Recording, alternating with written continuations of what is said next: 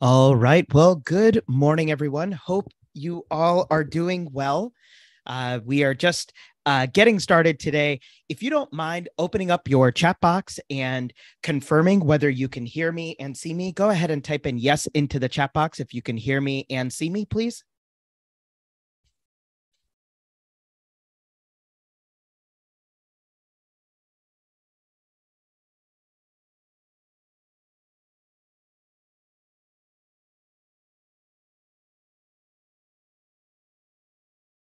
Awesome. And hopefully the chat box is uh, able to be used. Go ahead and type in hello into the chat box if you're able to.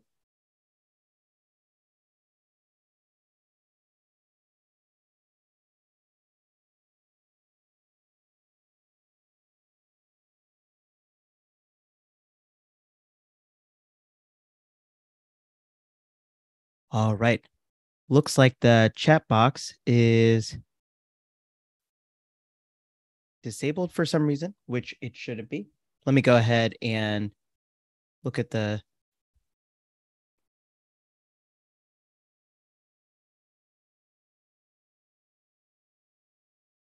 Zoom features real quick.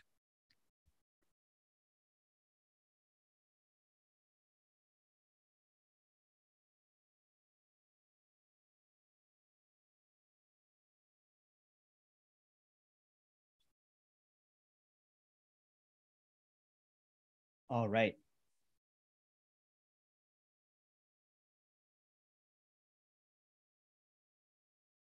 Well, it looks like the chat box feature is not necessarily perfect. All right, great. I think we have the chat box. Go ahead and type into the chat box. Awesome. All right, wonderful.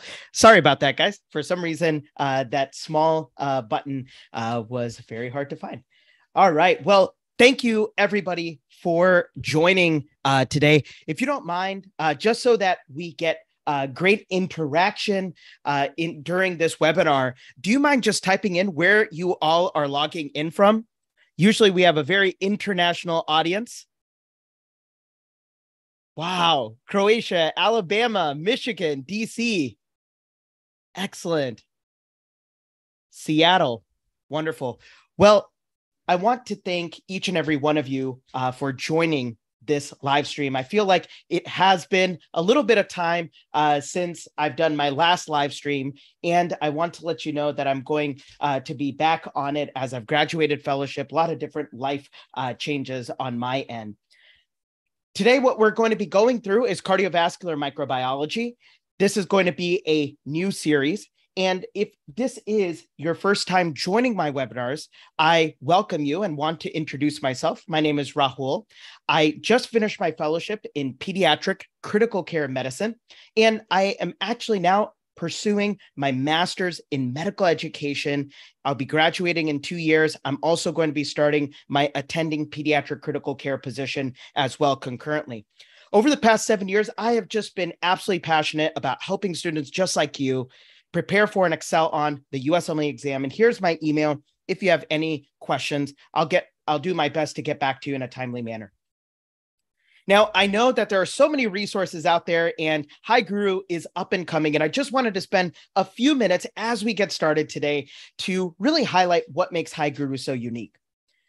HyGuru really focuses on evidence-based medicine in the sense that I really focus on high-value learning techniques for the USMLE.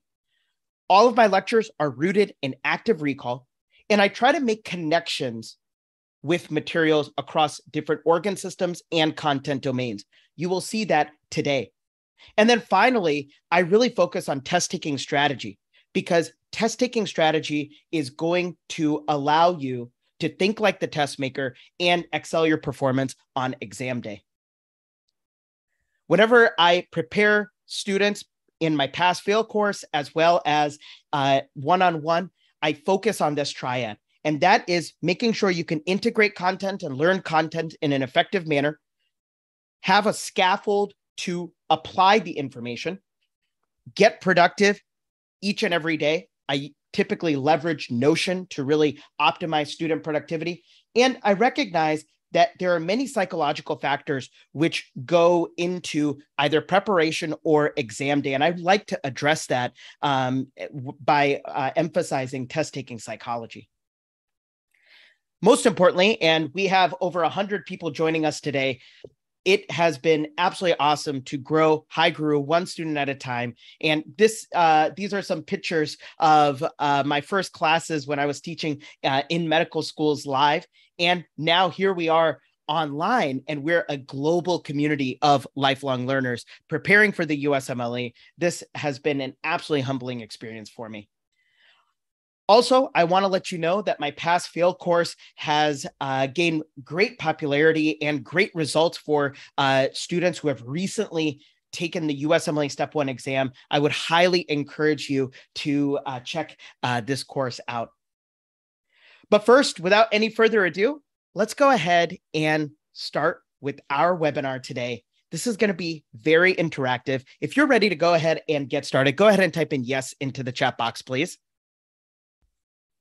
Wonderful. Brittany, Ria, Virginia, Trisha, Maria, Bianca. All right. A lot of people are ready. I just want to give you one important disclaimer. I ask for an hour and 15 minutes of your time. This material, very relevant for the USMLE Step 1 exam. I want you to really cut out distractions, open up your chat box, maybe have your first aid out so you can cross-reference some things. But I would highly encourage you to maintain focus during this session, because I promise you it's going to be fun, engaging, and full of high-yield content. Let's go ahead and get started. I'm going to be dividing this webinar up into the introduction to integrated microbiology for the USMLE, as well as go into cardiology. This is a brand new series that I'm going to be starting on Zoom and my YouTube live streams, and I'm so glad you are joining me today. Now, the goal of this series of webinars is the following. Many of you are using Sketchy Micro, for example, for your USMLE preparation, and I think that's great. However, I'm going to add a different angle, and I'm going to add a very high value angle to your preparation, and that is really emphasizing how the NBME and USMLE tests many of these microbes. Remember that when the NBME and USMLE write questions for exam day, they usually test microbiology in the context of an organ system pathology or dysfunction. And so that's why over the series of the next webinars, we're going to be going through organ systems based microbiology. This is very innovative because traditionally you were taught in a very linear manner. However, I really want to emphasize pathophysiology, microbiology, and test-taking strategy, especially for exam day. All right, so we're going to go ahead and go into the overview. With regards to integrated microbiology, I want to first emphasize how important microbiology is for the USMLE. In my opinion, microbiology, as well as even pharmacology, are easy points for exam day. And then finally, I'm going to be going through some test-taking strategies for how I approach infectious disease questions. We're then going to be pivoting today and talk a little bit about cardiovascular microbiology. I'm going to be covering endocarditis, rheumatic fever. We're going to be integrating microbes such as Strep pyogenes, Coxsackie B, etc. This just gives you a flavor of what microbes are associated with cardiology. All right, so when it comes to the approach to microbiology on the USMLE, here is going to be table 3 from the USMLE website, and it shows that microbiology is about 10 to 15% of the USMLE exam. I also want to emphasize that immunology goes hand in hand with microbiology, because at times the USMLE is going to test the immune response to certain microbes. Further, I think that there are many pathologies, especially the ones that we see today, that will go under this content specification, and that is multi-system processes. Remember that infection can be ever pervasive. The most common complication, or the most severe complication is going to be sepsis, where you have multi-organ dysfunction. And that's why microbiology can be under this content domain as well. Now, what does the USMLE like to test related to microbiology? Well, identification, i.e. morphology or lab diagnosis, different replication patterns, especially for virology. And a particular emphasis is placed on virulence factors. And this relates to the pathologies that the different microbes cause. And so understanding the mechanisms of disease behind these microbes is going to be very important, especially for fungi and parasitology, paying attention to endemic regions. Antibiotics and microbes exhibit mechanisms of resistance, and the USMLE likes to test that along with bacterial genetics. And then finally, the immune response, which I briefly mentioned. Remember that microbiology is going to be under the auspices of medical knowledge and applying foundational science concepts. You can see some of these headings when you're analyzing your practice NBMEs. Microbes can also be tested as what is the most likely diagnosis. And it may not be the specific microbe, but the actual clinical syndrome that they cause. For example, pneumonia, endocarditis, etc. Now, here are some relevant microbiology stems that I've seen throughout various NBMEs. Number one, what is the likely etiology? Number two, what is the likely diagnosis? Number three, what is the most likely mechanism? And this goes through that virulence factor emphasis, which I was talking to you about. What is the likely morphology? What is the likely virulence factor, which explains the patient's invasive disease? And what is the likely immune response? These are all sample stems that you will see both in your question banks as well as on the NBME. For many of the microbes, especially the very high yield microbes, I'm going to teach them in a very unique table form. And that is, we're going to go through the organism, the disease it causes, how do you identify it, i.e. lab characteristics and morphology, the virulence factors, the mode of transmission, which I think is particularly important because what the USMLE can do with the mode of transmission is give you some more public health type of questions, such as how do you prevent this? For example, C. diff, you have to do hand washing with soap and water. And then finally, we're going to go through pharmacologic integrations. So let's go through a sample organism just to give you a little bit of a background. When it comes to Strep pneumoniae, for example, it causes pneumonia, sinusitis, otitis, bronchitis, and meningitis. We identify it as a gram-positive lancet-shaped diplococci that is alpha hemolytic, catalase negative, and optichin sensitive. Some of the virulence factors: polysaccharide capsule, which remember evades phagocytosis; IgA protease, that's important because that is why Strep pneumoniae causes sinusitis, otitis, and pneumonia. The mode of transmission is going to be via contact or aerosol droplets. And then finally, pharmacology integrations, particularly related to vaccines. Remember, patients with asplenia are going to need amoxicillin prophylaxis because strep pneumo is an encapsulated organism, and patients who have sickle cell disease, or for example, on your exam, present with a car accident and then they get a splenectomy, all of those patients are at risk for invasive encapsulated organisms such as strep pneumo. One of the key learning strategies that I would emphasize as you're preparing for the USMLE is to have micro learning. And what that means is that when you're in the moment, you want to actively recall certain concepts. You probably have seen some of my pharmacology lectures, and in my pharmacology lectures, I emphasize that anytime you see a pharmacological agent, what do you need to do? Recall the mechanism of action. And I think that that is extremely high yield. Same thing. Anytime you see a microbe, such as a bacteria, virus, or fungi, you want to actively recall the morphology or the key identifiers, because maybe some of the answer choices will be associated with labs or gram stain / virus morphology. All right. So now we're going to go ahead and pivot into how I approach test taking with infectious disease questions on the USMLE.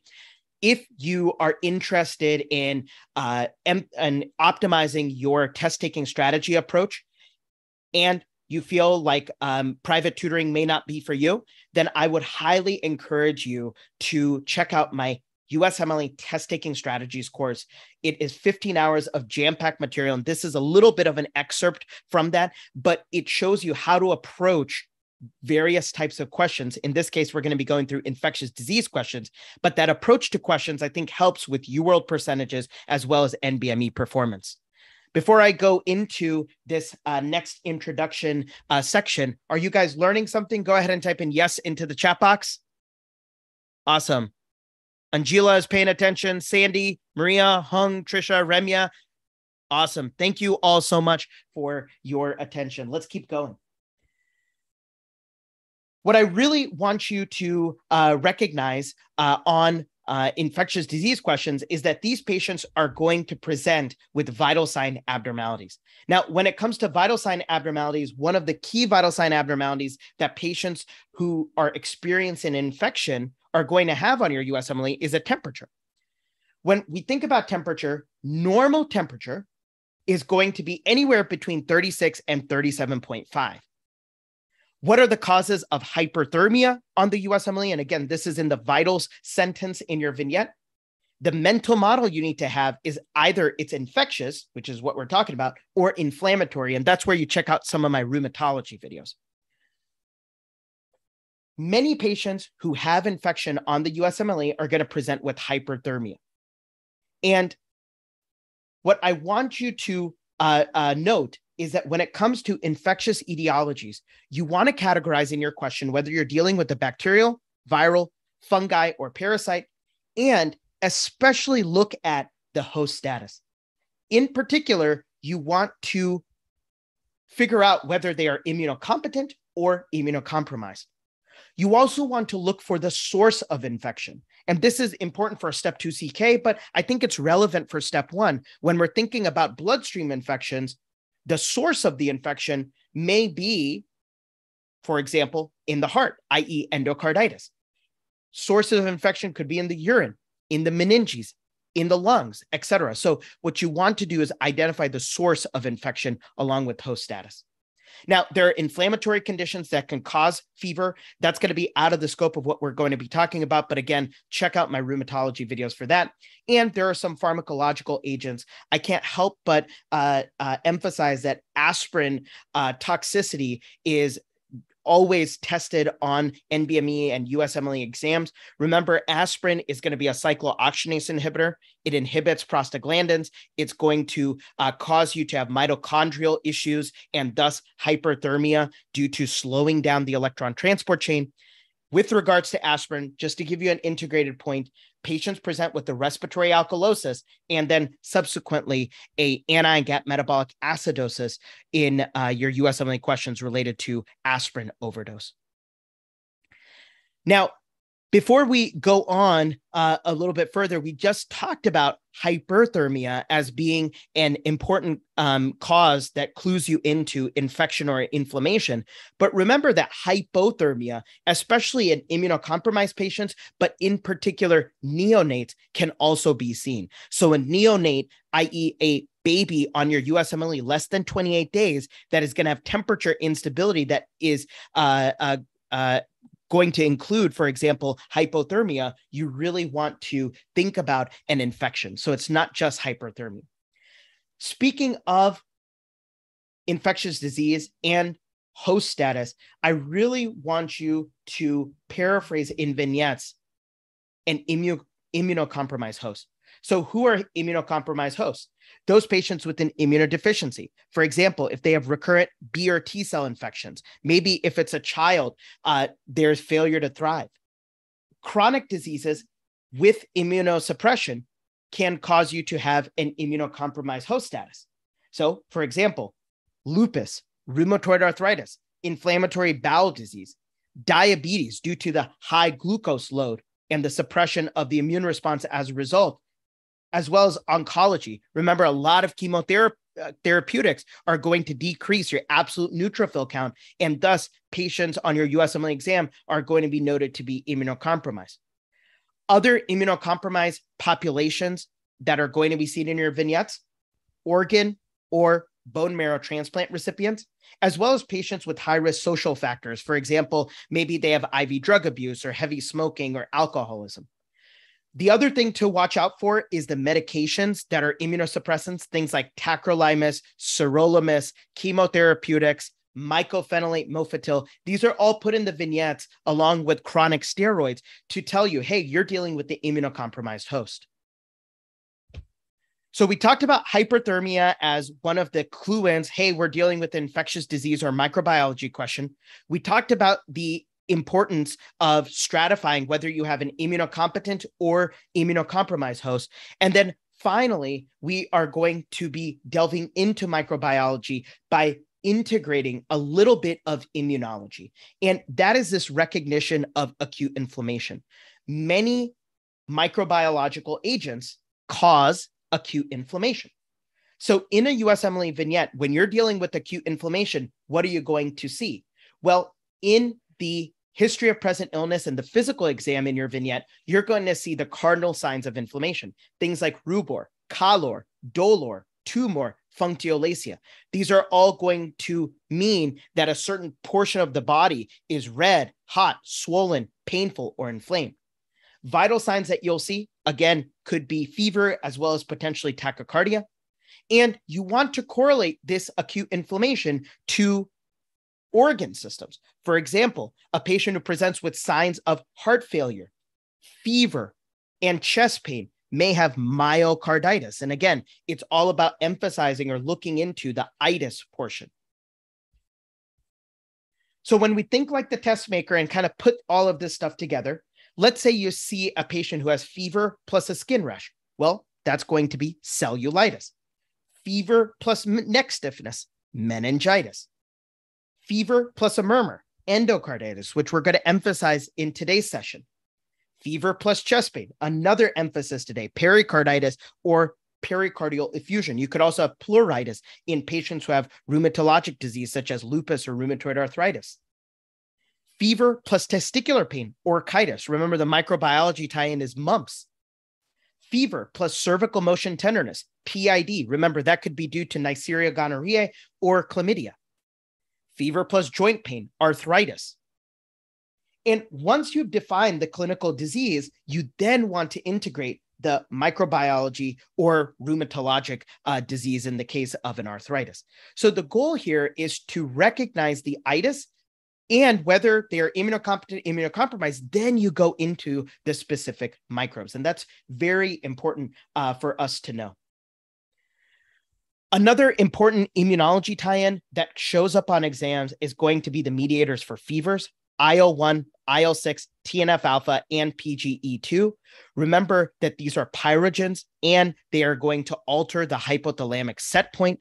And that is a key virulence factors that many microbes have, is that they alter or increase the hypothalamic set point. And that's why you can see shivering as your body is trying to get to that new set point. So let's go ahead and summarize the USMLE test taking strategy for infectious disease questions. Number one, you want to identify inflammation, the itis. You then want to also consider where is the source of infection. You then want to define the clinical syndrome. Subsequently, you want to look for any immunocompromised host status. And then finally, you want to integrate potential pathogens. This is a little bit more of a comprehensive approach, and I want to make sure we are going to apply this in multiple choice questions. So let's go through this one together. A 50-year-old with history of lung transplant due to idiopathic pulmonary fibrosis presents with shortness of breath, non-productive cough, and low-grade fevers. His medications include mycophenolate mofetil and chronic oral steroids. Temperature is 100.4. Chest x-ray is notable for bilateral interstitial infiltrates.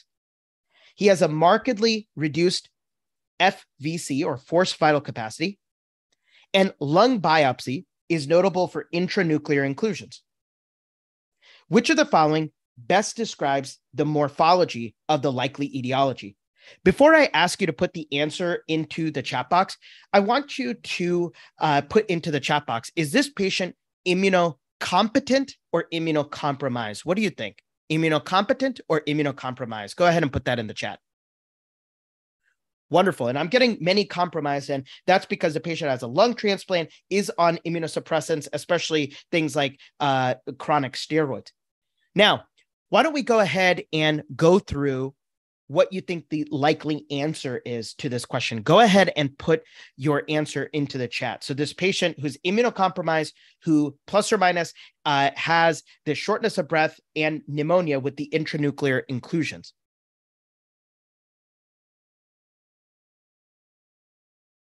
Wonderful. I'm seeing a lot of B in the chat box, and you're absolutely correct. When you're thinking about CMV, which is a double-stranded DNA virus that is going to be enveloped. Very high yield for us to know.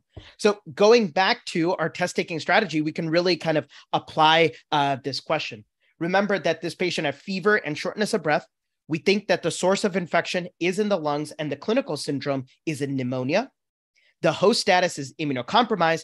And because the patient is immunocompromised, you're not necessarily going to be thinking about agents as much as like strep pneumo or mycoplasma, right? In this case, the patient had the intranuclear inclusions, and that's why we were worried about CMV. And again, CMV is seen as a infection in immunocompromised patients. All right, that concludes the introduction of microbiology that I wanted to give you all. I hope you found this very helpful. And now we're going to go into specific cardiac microbiology. Are you guys ready to go into cardiac microbiology? Yes or no? Awesome. Wonderful. Hey, thank you all so much. Please make sure you save your questions until the end. I'm going to do a live Q&A at the end as well. Awesome, Arun. Thanks so much for your enthusiasm. All right, here we go. Let's go ahead and go into this question. A 50-year-old female presents with 10 days of fevers and fatigue. She has felt warm, especially at night. She has no cough or shortness of breath. She has a history of an abnormal echocardiogram. Vital signs are notable for a fever. A 3 out of 6 murmur is heard at the apex. Laboratory studies are notable for CRP of 9.2, which is elevated. Blood cultures are drawn, and within 48 hours are notable for dextran-producing gram-positive organisms. Upon further history taking, which of the following would most likely be present? A, history of ocular infection. B, prodrome of influenza. C, surgical history of dental procedure. Or D, recent colonoscopy. What do you think is the answer? And if you're watching this at a later time, go ahead and pause the video and try to figure out the answer on your own before we go through the explanation.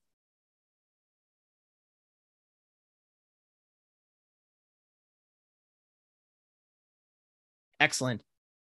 Many students are putting C, and if you said history of dental procedure, you're absolutely correct. This patient with indolent symptoms and fever plus a murmur, very high yield for us to know that is the diagnosis of infective endocarditis. And specifically, it's going to be subacute bacterial endocarditis. So let's go through the pathophysiology of subacute bacterial endocarditis. Number one, recognize that this patient had an abnormal cardiac the patient had an abnormal echocardiogram. Anytime somebody has a abnormal cardiac exam, they have a predisposition to subacute bacterial endocarditis, i.e. a previously damaged heart valve ends up being a fibrin platelet nidus right on that valve. Now, anytime you have fibrin and platelets there, the bacteria can adhere to it. And in this case, you have translocation of oral flora from the dental procedure that then is going to colonize the valve and cause valvular incompetency. You're going to have a biofilm formation, and you're going to have these systemic embolic phenomena, which essentially means that the vegetation dislodges from the cardiac valve and then causes systemic manifestations and end organ dysfunction. The oral flora and the pathogens behind subacute bacterial endocarditis is typically your Viridans group Streptococci. And again, here's a microbiological agent. So let's go ahead and go into the morphology. Remember that it is a gram-positive Usually it is going to be cocci in chains. It is alpha hemolytic, so partial hemolysis, optochin resistant, and it makes dextrans, or which are part of that biofilm. Now, optochin resistant, I like to say that the viridans, which live in the mouth, are not afraid of the chin. And that helps me remember that they are optochin resistant. All right, let's go ahead and integrate the various microbes you need to know, along with Viridans Streptococci, that produce this biofilm. This is high yield, very heavily tested. Remember that Viridans Streptococci, we talked about the morphology, and the USMLE vignettes are typically going to be fever plus a murmur plus dental procedures. Staph epidermidis. What's important here is that it is a gram-positive cocci in clusters, but remember, staph species are going to be catalase positive, and in the case of epidermidis, it's going to be coagulase negative. It's also going to be novobiocin sensitive. Staph epidermidis likes to produce biofilms on prosthetic material. For example, in your USMLE questions, you may have fever plus a patient who has a history of hip or knee replacement. And you also want to consider Staph epidermidis as a skin contaminant when a patient is getting a blood culture performed. Pseudomonas can also make a biofilm. Remember that Pseudomonas is a gram-negative bacillus. It is oxidase positive. And USMLE vignettes related to Pseudomonas and biofilm production in particular are things like cystic fibrosis. Remember, these patients are going to have respiratory colonization with MRSA and Pseudomonas. Patient in the ICU with the new infiltrate on chest x-ray. This is going to be the vignette of ventilator-associated pneumonia, as well as the contact keratitis that you can see in a patient who has who's a contact lens user, has a painful eye and purulent discharge and erythema of the eye. Very high yield for us to know that Pseudomonas is going to be a cause of conjunctivitis in contact lens wearers. Finally, non-typable H flu is going to be an organism that makes a biofilm. Remember that non-typable H influenza is different than typable H flu. Typable H flu causes your epiglottitis. Now, non-typable H flu is a gram-negative rod. It is oxidase positive. And because this is non-typable, it has no polysaccharide capsule. What's important for us to know is that non-typable H flu typically presents as otitis media. So how does otitis media present? Fever plus ear pain. They can say a bulging tympanic membrane, indicating that the middle ear is going to be inflamed and infected, and a decreased light reflex on otic exam. All right. So for you visual learners, let's go through subacute bacterial endocarditis in a little bit more depth. When we think about subacute bacterial endocarditis, it's a previously damaged heart valve. Patients may also have mitral valve prolapse as a predisposing lesion. Bacteria is going to invade the platelet and fibrin plug. It is going to attract inflammatory cells and create a persistent vegetation. And over time, you may get damage to the valve via fibrosis, and you could, again, get some of these vegetations that can dislodge. And I'm going to emphasize that in the upcoming slides. Here is going to be a picture of a gross pathology of the heart, which shows the vegetations on the valves themselves. All right, so going into a summary of Viridans Streptococci. Remember that your specific organisms are going to be Strep mutans and Strep sanguis. When we think about the disease that they cause dental caries as well as subacute bacterial endocarditis. How are we going to identify them? Well, again, gram-positive organism. It is alpha hemolysis. They are not afraid of the chin, and they take sucrose or sugar, and they are going to turn them into dextrans, which end up being part of the biofilm. And that's in particular one of the virulence factors that sanguis has as well. Mode of transmission, remember, In the case of subacute bacterial endocarditis, it's this translocation from the oral flora. And in terms of pharmacology integrations, remember for Viridans Streptococci, we use beta-lactams such as penicillins. What's important for us to know for step 2 and step 3 is the antibiotic prophylaxis for invasive dental procedures. The indications are what we're going to review in the coming slides, but typically patients who have a history of endocarditis that are going to then undergo dental procedures are going to get amoxicillin or clindamycin prophylaxis. So who are other patients besides prior history of infective endocarditis? Well, patients who have prosthetic heart valves are going to get infective endocarditis prophylaxis. Congenital heart disease that is especially unrepaired or with prosthetic material, such as a graft. And then finally, cardiac transplant recipients with abnormal valves. This is, again, more high yield for step 2, but I want to put this in here for completeness sake. The pharmacology integration, typically these patients prior to their dental procedure are going to get amoxicillin or clindamycin. I want to integrate the pharmacology and mechanism of action. Remember what many of the beta-lactams do, like the aminopenicillins, amoxicillin, is they inhibit penicillin binding protein or PBP2A.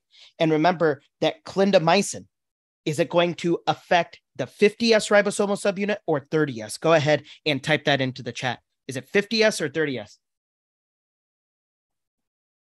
Awesome. Keep engaged. I love that. And it's going to be 50S ribosomal subunit. Very good. All right. So I want to compare and contrast the vignette that you'll see with subacute endocarditis with florid acute endocarditis. It's subtle, but I want you to understand that when it comes to acute endocarditis, it can happen to normal heart valves. Typically, this is a rapid onset of fever plus a murmur. The patients in your vignette are going to be very sick. The microbe behind acute endocarditis is a little bit different than the subacute endocarditis. In acute endocarditis, you're going to be thinking about the gram-positive, catalase-positive cocci and clusters, which is going to be Staph aureus.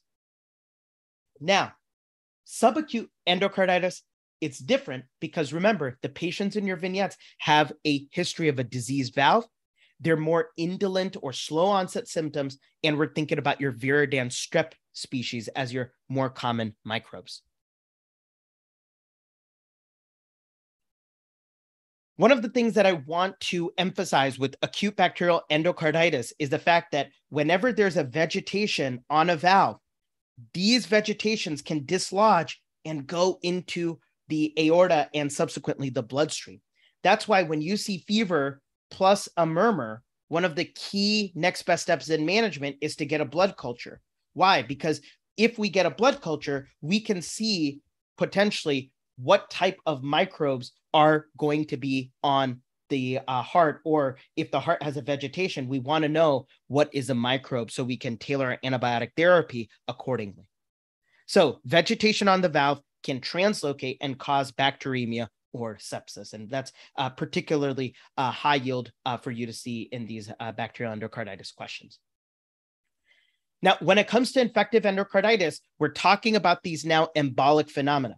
But remember, infective endocarditis can be due to local cardiac infiltration or even bacteremia. So patients who have bacteremia can then have vegetations on the valve. So infective endocarditis can cause bacteremia. Bacteremia can cause infective endocarditis. The phenomena that the USMLE likes to go for are the vascular and the immunological phenomena. Let's go through them. The vascular phenomena involve emboli as well as aneurysms. Remember, some of these aneurysms are due to the bacteria getting into the tunica media blood vessels and causing an aneurysmal dilation or weakening of the blood vessel. We are also going to be thinking about Janeway lesions, which are going to be contrasted with Osler nodes. Which one are painful? Go ahead and put them in the chat. Which one is painful, Janeway or Osler? Okay. Excellent. And if you said Osler nodes, you're absolutely correct. Ouch, ouch, Osler. The other immunologic phenomena are going to be Roth spots, okay? And these are seen in the retina. So let's review this. When we're thinking about embolic phenomena, that's going to be your splinter hemorrhages, the Janeway lesions on the palms. Again, it is a vascular lesion. The immunological phenomena, the painful ouch, ouch, osser on the tips of the fingers, and then the retinal Roth spots. All right. I think this is also a very high yield USMLE vignette, and I wanted to add this here, especially when we're talking about infective endocarditis. Remember that IV drug abusers typically are going to have right-sided endocarditis, and this is just testing you on the anatomy and the drainage pattern. Typically, IV drug abusers are going to shoot up fentanyl, heroin, etc., through their IV, and that's going to drain via the vena cava and hit the tricuspid valve first if you're thinking about a structurally normal heart. All right, let's go through this high yield question. So a patient presents with fever and chills. He is noted to be febrile and tachycardic. His blood culture grows Staph aureus. Chest X-ray is notable for bilateral multifocal cavitary lesions. Which of the following sites would be most likely abnormal on auscultation? Go ahead and put your answer into the chat box.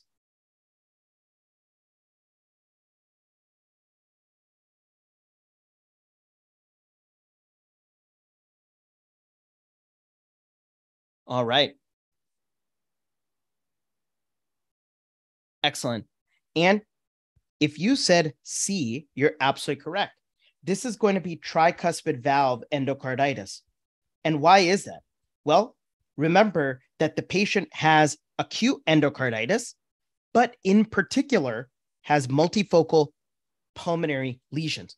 So that indicates the fact that the vegetation on the tricuspid valve ended up dislodging and caused pulmonary septic emboli. Let's review this in a little bit more depth. Remember that the key to IV drug abuse and endocarditis on the USMLE are the following. Watch for immunocompromised status. The most common organism is Staph aureus. You can also have Candida, for example. The most common valve is going to be tricuspid, and that is typically at the 4th or 5th intercostal space at the left lower sternal border, which was the answer to the question. And watch for the pulmonary emboli. And the USMLE likes to go for this because they want you to understand the normal flow pattern in a structurally normal heart. Tricuspid vegetation can then get access to the pulmonary circulation, as you see in this X-ray. All right, let's continue on with the microbiology review. An elderly patient who has fever plus murmur plus history of cystoscopy/colonoscopy, or they say the patient has fever plus murmur plus UTI or even BPH. What do you think is the likely organism here? And if you're thinking Enterococcus, you're absolutely correct. So Enterococcus, you want to watch for these risk factors.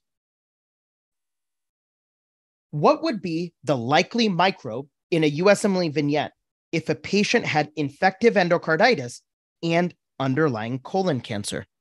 Go ahead and put your answer into the chat.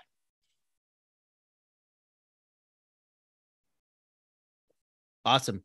And I want you all to really make sure you're typing these answers into the chat box, because that can also aid in memory formation as well. Wonderful. And if you're thinking about Strep galolyticus or Strep bovis, you're absolutely correct. Very good. So let's go ahead and review the two microbes we just talked about. Enterococcus faecalis. Remember, it can cause endocarditis as well as UTIs.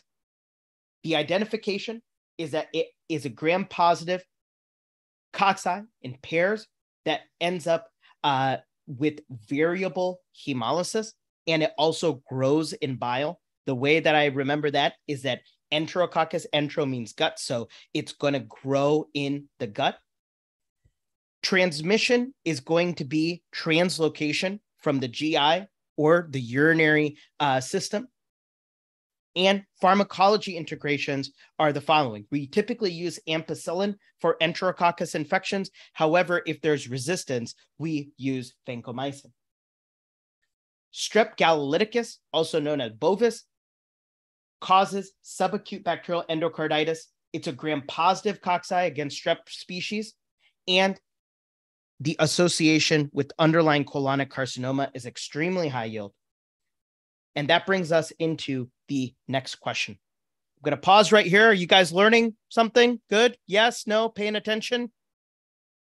Awesome. All right. Virginia, Gabriella, Dar, Zanab. Excellent. And thank you, YouTube family, for joining. We're almost done with the session. Let's go ahead and continue with this multiple choice question. So, a public health initiative is noted to increase community outreach in immigrant clinics. The intervention is to increase use of penicillin for the treatment of children who present with sore throat, fever, and tonsillar exudates. Which of the following healthcare costs would be expected to decrease following this intervention of increased use of antibiotics? Serum sickness reactions would decrease. Valvular heart surgery would decrease. C. diff infections would decrease. Or PSGN incidence would decrease.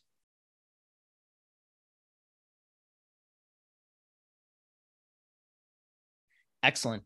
And the best answer here is valvular heart surgery. When we're thinking about treating group A strep infections, when we're thinking about treating group A strep infections, we are trying to treat to prevent downstream complications. And the most important one is going to be valvular heart disease, i.e. mitral regurgitation or mitral stenosis from rheumatic heart disease. And that's the other focus of today's session.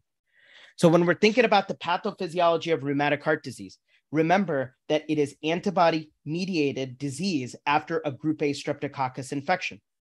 Rheumatic fever develops because the host develops antibodies against M protein and also cross-reacts with similar human proteins that are surrounding that M protein. So M protein is on the myocardium from group A strep, and the surrounding tissue is also affected, and that's called molecular mimicry. Further, what that does is causes downstream systemic damage, and that is manifested by the Jones criteria that defines the diagnoses rheumatic fever. Remember that whenever host antibodies are going to attack normal tissue, that is an example of a type 2 hypersensitivity reaction, just to integrate some immunology. So let's go through the pathophysiology of rheumatic heart disease in a little bit more detail. Remember that the initial lesions you can get are mitral regurgitation or aortic regurgitation. And if the rheumatic fever is recurrent or persists, you're going to have mitral stenosis as a long-term complication as well. So patients get strep pharyngitis. You end up having group A strep that is then going to cause inflammation via M protein and molecular mimicry.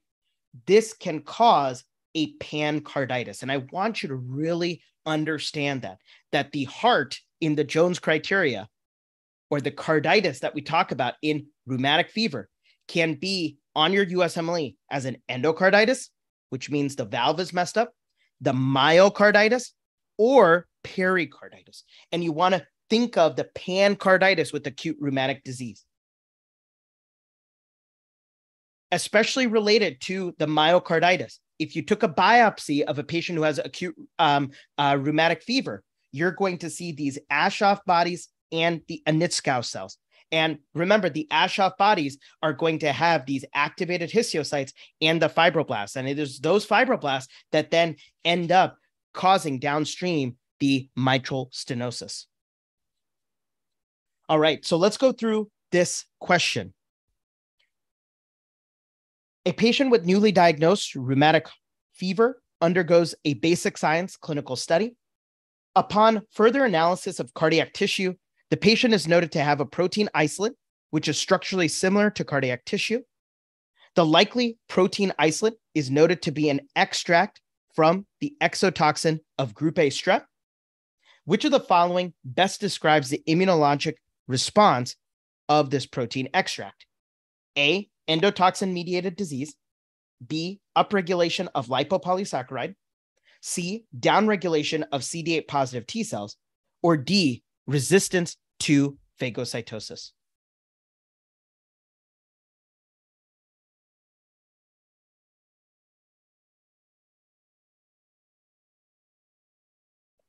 Awesome.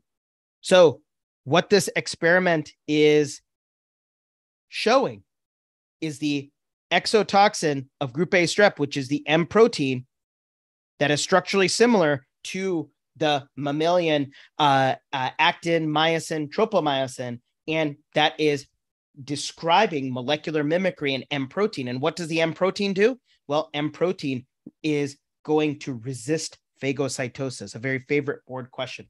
Remember, when we're thinking about lipopolysaccharide, that is characteristic of gram-negative organisms. And here we are talking about gram-positive organisms. All right.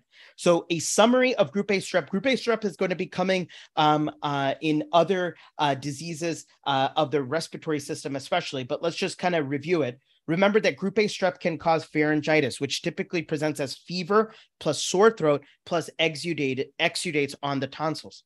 You have rheumatic fever. You have also scarlet fever, cellulitis of the skin, and necrotizing fasciitis, which is a very high mortality disease. Now, how do you identify group A strep? Well, it is a gram-positive cocci chain that has beta hemolysis. It is catalase negative, and it is sensitive to bacitracin. Virulence factors, we talked about M protein and molecular mimicry, especially in relation to acute rheumatic fever. Remember that it has a hyaluronic capsule that also prevents phagocytosis. The F protein mediates adherence to tissues.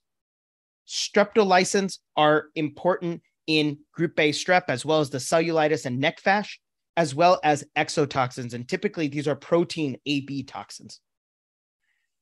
The mode of transition is going to be aerosol, and pharmacology integrations. We typically use beta-lactams like amoxicillin. Remember that organisms such as group A Streptococcus can also make penicillinase, also known as beta-lactamase. And thus, from a pharmacology standpoint, we have to use beta-lactams plus beta-lactamase inhibitor, things such as amoxicillin clavulanic acid, which is going to be a beta-lactam plus a beta-lactamase inhibitor, amoxicillin clavulanic acid. And that's from a brand name standpoint known as Augmentin. So let's go ahead and integrate this bacitracin. I like to remember the mnemonic B-BRAS, which means that group B strep is bacitracin resistant. Group A strep is going to be bacitracin sensitive, B-BRAS. All right. Let's go through this question. A 5-year-old female presents with fever, chills, and a rash. The patient has a sore throat for the past 3 days. The patient's rash on physical exam is noted to be raised and erythematous and diffusely spread on the abdomen. She also has erythema of her tongue with no ulcerations, and patient's pharyngeal culture is noted for group A Streptococcus. Which of the following is the most likely diagnosis? A, rheumatic fever. B, scarlet fever. C, aplastic anemia. D, Kawasaki disease. Or E, toxic shock syndrome. What do you think is the best answer here? Wonderful. And if you're thinking scarlet fever, you are absolutely correct. Let's review this in a little bit more depth. When I was studying, it was a little bit of a hard distinction for me with group A strep, scarlet fever, and rheumatic fever. So I wanted to compare and contrast it for you. Scarlet fever presents as group A strep, i.e. fever plus pharyngitis plus exudates on the tonsils, a strawberry tongue, and this raised papular rash, i.e. it's a sandpaper, rough texture type of rash. You can also have tender anterior cervical lymph nodes, which is representative of the group A strep pharyngitis. Now, remember, rheumatic fever is going to be your Jones criteria, the major criteria being joint pain, carditis. And what kind of carditis is it? It can be tested as a pancarditis. They can either test the endocarditis form, myocarditis, or pericarditis. The nodules that are going to be seen in rheumatic fever, erythema marginatum as a rash in rheumatic fever, and Sydenham's chorea, which is going to be a late manifestation. The microbiology integration here is that both of them are going to be related to strep pyogenes, but it's important to distinguish both scarlet fever and rheumatic fever. All right, next question. Again, these questions keep you very active in your learning. A 14-year-old male presents due to involuntary jerking movements. He was recently adopted from an orphanage in Malaysia. His vaccination status is up to date. The patient's records are notable for outpatient pediatrician visits for sore throat. He takes no medications. Family history is unremarkable. Exam is notable for irregular jerking movements of the hands and legs. Given this patient's symptoms, which of the following laboratory studies may be abnormal? A, joint x-ray. B, BUN to creatinine ratio. C, echocardiogram. Or D, toxicology screen. What do you think is the best answer here? Excellent. And if you're watching on YouTube, please make sure you put an answer as well. Thank you all for joining. Wonderful.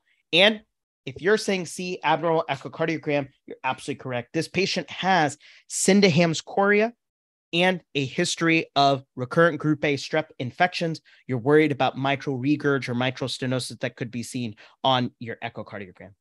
So let's go through the major criteria, how they present on the USMLE, and specific notes related to rheumatic fever. Joints, typically they're going to say migratory arthritis in small joints.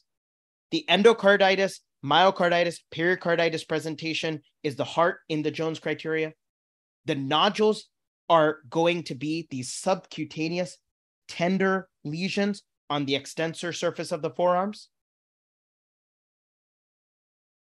This is typically the nodules that you're going to see with the N into the Jones criteria. Erythema marginatum is going to be a C-shaped area of erythema with evanescent circular rings. Again, at the margins, it's very red, erythema marginatum. And then Sydenham's chorea is this rapid involuntary movement that is a late manifestation that we saw in our last question. This is an example of recurrent pericarditis that can lead to fluid surrounding the heart, and that is known as pericardial tamponade.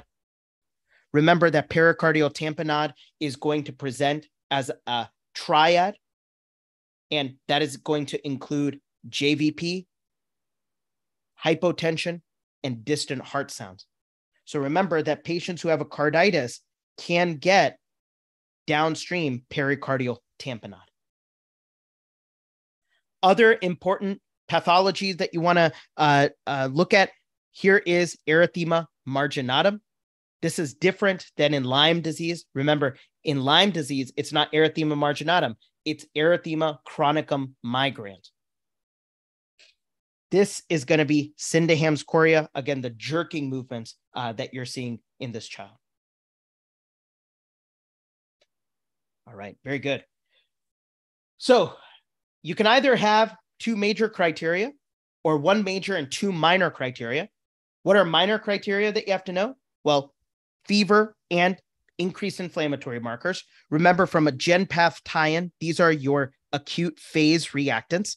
And then you can also have a issue with the electrical activity of the heart, i.e. a prolonged PR interval. And that suggests type 1 AV block.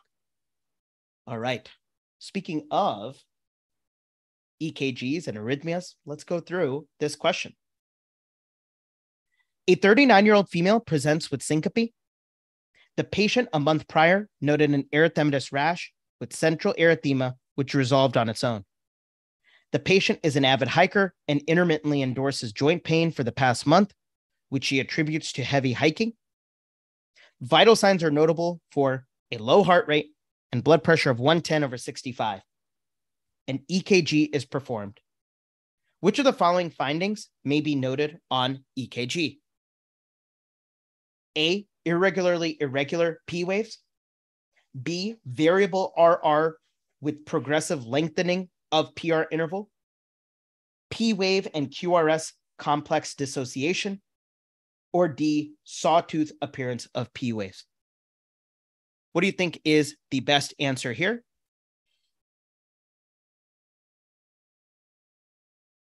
Right. A lot of great answers in the chat box. Remember that this patient is likely presenting with Lyme disease. And remember that Lyme disease, due to Borrelia burgdorferi, is going to present, especially secondary Lyme, as a carditis, which includes third-degree heart block. Very high yield for us to know. P wave and QRS complex dissociation. So on EKG questions, whenever I see grouped beatings, I think about heart block. So here's a group of beats, here's a group of beats, here's a group of beats, and then here is a group of beats right here. So they're all the QRS complexes, especially in third-degree heart block. They don't necessarily have a quite the pattern to them, but especially they are not going to be associated with P waves. And I think that that is extremely important, that here's a P wave and then a QRS, but here's also a P wave and a QRS. So third-degree AV block.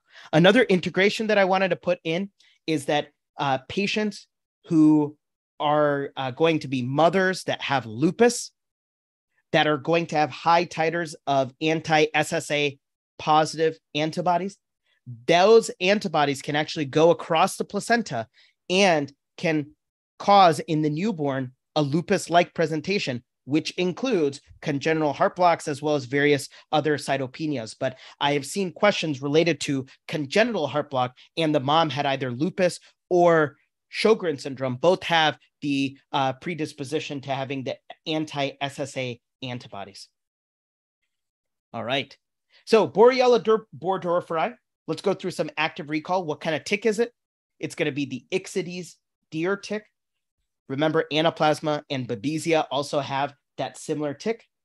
Features of Lyme disease include bilateral Bell's palsy. Remember, that's cranial nerve 7 dysfunction. This bullseye rash, which is erythema chronicum migrans. The arthritis.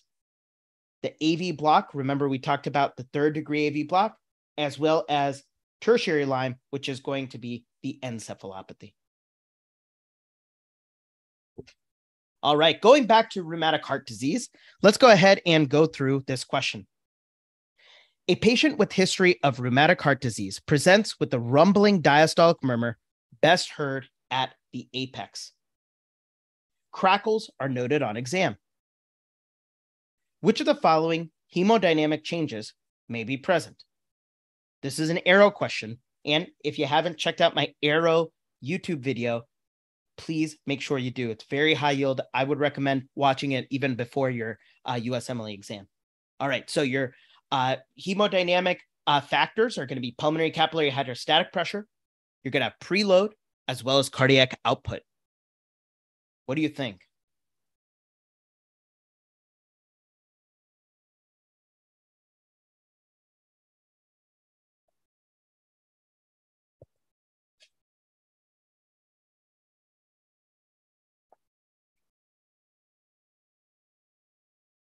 All right. Really good answers here. Let's go through it. Remember that this rumbling diastolic murmur, what kind of murmur is it? That's going to be mitral stenosis. Very important for you to know. And the patient has crackles on lung exam, and that's because the patient can't get blood from the LA into the LV due to the stenotic mitral valve. So LA then backs up into the pulmonary veins and causes a very high pulmonary capillary hydrostatic pressure. Remember that preload is left ventricular end diastolic volume. So if the patient is going to have mitral stenosis, can the LV have a lot of blood in diastole? And the answer is no. You're going to have low preload. And then finally, because your preload is going to be low, your stroke volume is going to be low. So remember, stroke volume is dependent on contractility, afterload, and preload. So if your preload is low, stroke volume is low, and stroke volume times heart rate is equal to cardiac output. And so if your stroke volume is low, your cardiac output is going to be low. All right, very good. Let's go ahead and go through the pathophysiology of mitral stenosis. Why am I bringing this in? Because this is going to be one of the valvular pathologies associated with acute rheumatic fever. Remember, you have a mid-diastolic murmur. Typically, there is that opening snap with mitral stenosis. You end up getting blood backed up because of the stenotic valve into the pulmonary circulation, causing pulmonary hypertension. Chronic mitral stenosis and chronic pulmonary hypertension can cause right heart hypertrophy, and thus you can get cor pulmonale or right heart failure. Remember, you have reduced cardiac output because you have less preload in mitral stenosis. How do you tell the difference between mitral stenosis and mitral regurgitation? Remember, both are going to be murmurs heard best at the apex. Mitral regurgitation, very importantly, is a systolic murmur, whereas mitral stenosis is a diastolic murmur.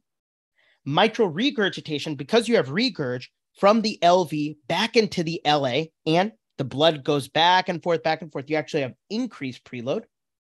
And both pathologies actually have increased left atrial pressures. And that's because in mitral regurgitation, again, that blood is going from LV back up into the LA, and that increased blood is causing increased pressure. All right, almost done with today's session. Let's go ahead and go through this question. A patient with history of mitral stenosis presents for dysphagia. The patient's barium swallow shows decreased contrast filling in the mid-esophageal region. Which of the following cardiac structures is abnormal in this patient? A, right ventricle, B, left ventricle, C, right atrium, or D, left atrium? What do you think is the best answer here?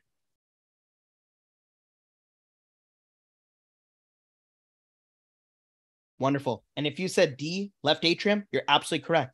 USMLE likes to go for these questions. Why? Because they want you to know that the right ventricle is the one that's closest to the sternum, whereas the left atrium is going to be the most posterior and closest to this structure, which is the esophagus.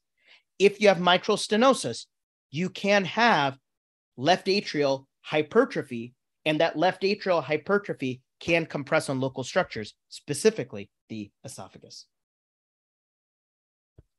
I want to do a quick little morphology summary. We talked about both strep and staph. Remember that both are going to be aerobic cocci. In the case of Streptococcus, it is catalase negative, whereas Staphylococcus is going to be catalase positive. Staphylococcus aureus is going to be not only catalase positive, but coagulase positive. And I remember that because it's alphabetical. Catalase comes before coagulase. Coagulase negative staph, we talked about that related to staph epidermidis and the prosthetic joint infections. If we look at the other side, remember that gram-positive cocci in chains are going to be your catalase negative streptococci. They are going to be differentiated based on hemolysis pattern. Alpha hemolysis, we talked about the Viridans Streptococci. Remember that they are going to be optogen resistant compared to strep pneumo. Remember that remember that beta hemolytic streptococci is going to be group B and group A strep. And I like to remember B bras. Remember that group A strep is bacitracin sensitive.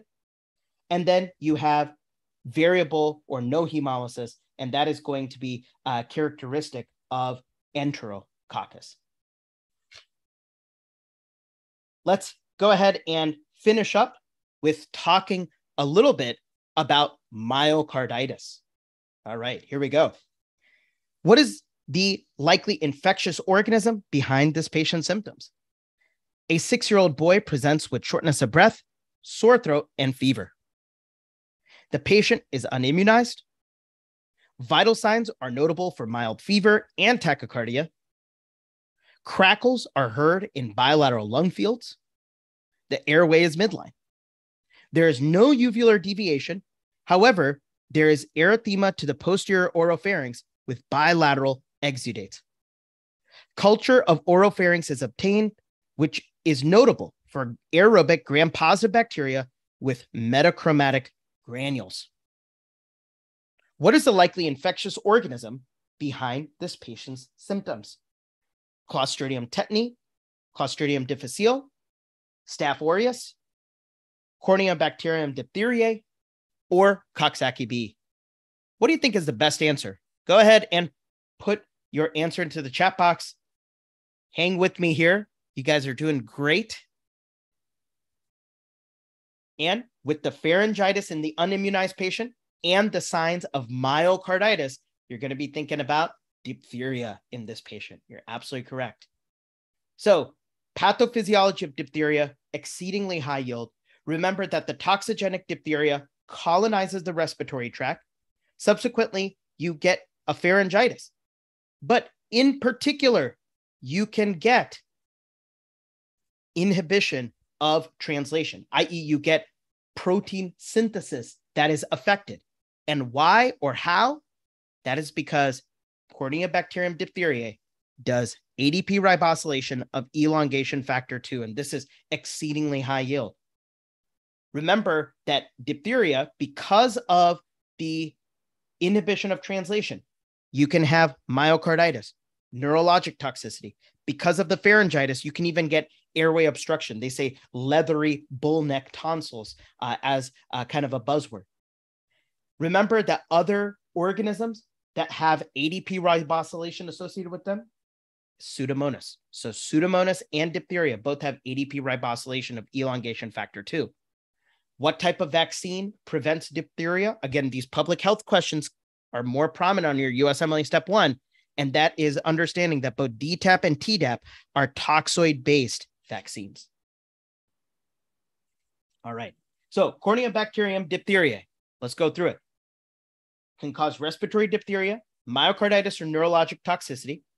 They are described as gram-positive, club-shaped rods that are going to have metachromatic red and black colonies on tellulite agar, also known as Loeffler's medium. Virulence is going to be an AB toxin that is an exotoxin. It inhibits elongation factor 2 via ADP ribosylation. Corneobacterium is going to be encoded, the virulence factor in particular is encoded by a gene phage. The mode of transition is aerosol. And remember that we prevent via vaccinations. And you can give antitoxin immunoglobulin as post-exposure, or not post-exposure, but when you have invasive respiratory diphtheria, you can consider that as a treatment option. Now, what are other organisms whose virulence factors are going to be encoded by a lysogenic phase? Well, think about the mnemonic ABCDs.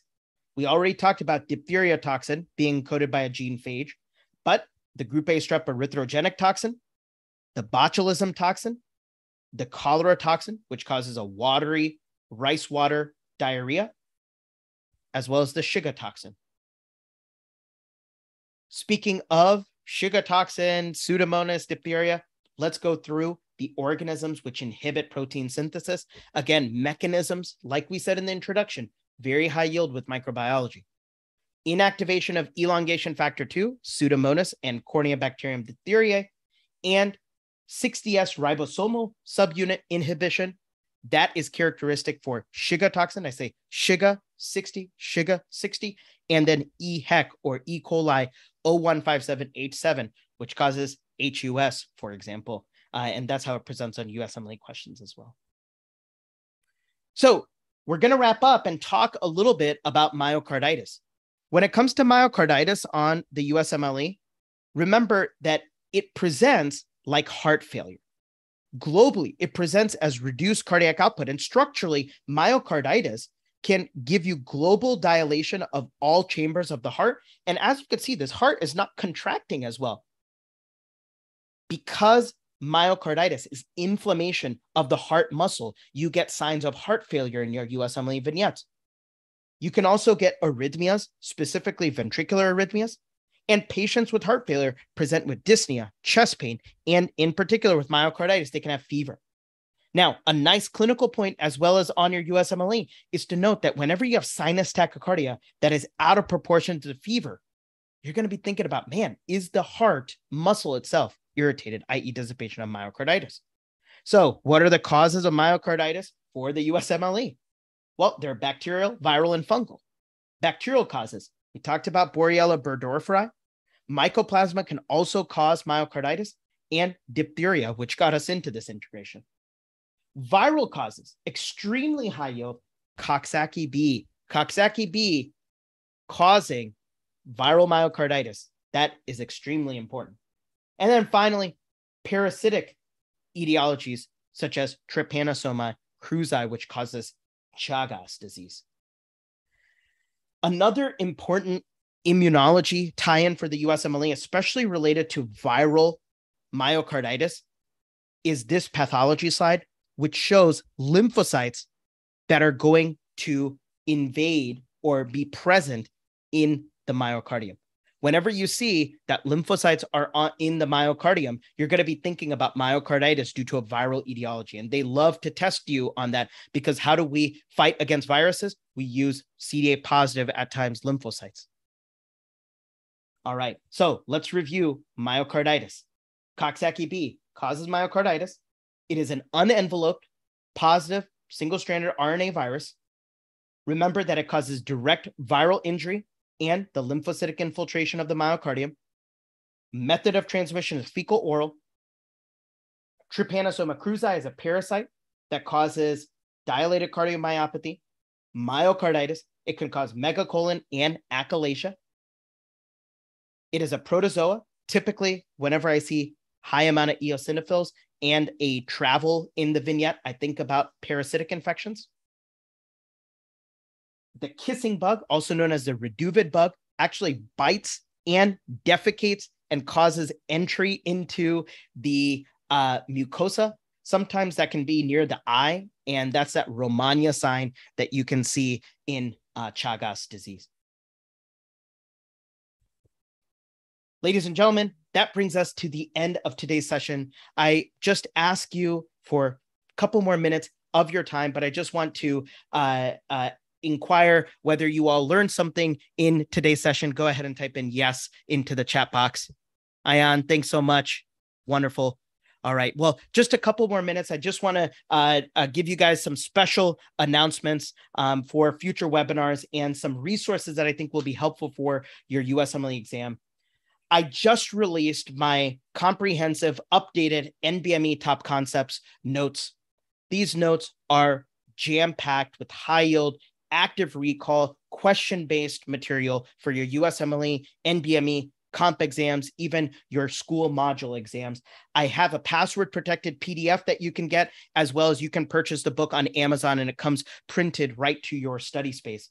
What's so cool is that these notes follow my free NBME top concepts videos. So you can get the book and you can watch the videos and go back and forth and review some high-yield USMLE material. What's the difference between my free NBME top concepts videos and the pass-fail course? Well, the HyGuru USMLE Step 1 pass-fail course has all of the important subjects as well as learning strategies for your USMLE Step 1 exam. With the pass-fail course, you get 66 hours of comprehensive USMLE content that is in a question-based format. After every single video, I put custom question IDs from UWorld. You'll get the handouts. You also get high-yield images that you see with each organ system. And I've started to embed both NBME-style questions and Quizlet cards to make your learning even more interactive and hone in on these concepts. So please check out the USMLE pass-fail course, as you'll be able to make custom UWorld blocks in your Step 1 QBank. I really appreciate you all joining me today for this review. I also have test taking strategies courses, as well as my one-on-one tutoring program. I would highly recommend you reach out if you need anything whatsoever in your journey. Follow me on social media. I would love to hear your feedback also on Trustpilot, which is going to be a link that I will send you after this webinar. But before you leave today, please go ahead and type in one thing that you learned, and then we will go ahead and end today's session.